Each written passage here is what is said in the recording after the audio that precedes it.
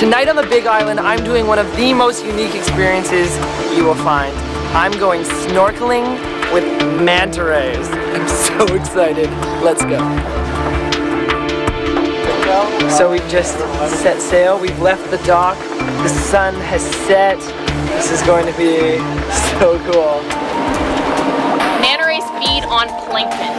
Plankton is like larval shrimp, crustaceans, coral that live throughout the water column. So basically this is how it works. You got a noodle ladder and there's light shining from it.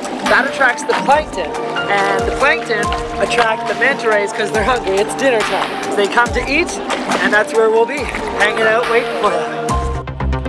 There's like an underwater bond that happens out there between the snorkelers and the manta rays. The mantas are going to start doing these backflips, almost dancing as they feed on the plankton. It's mesmerizing, and people get out and just feel like they're one with the mantas. It was incredible. Fantastic.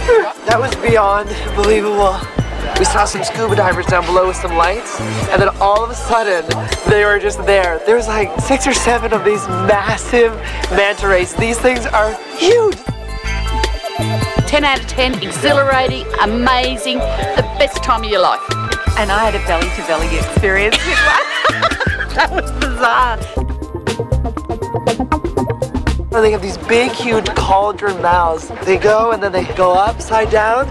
There was a manta ray right in front of my face. In Big Island, you have to swim with the manta rays. You'll never forget this. It's just amazing.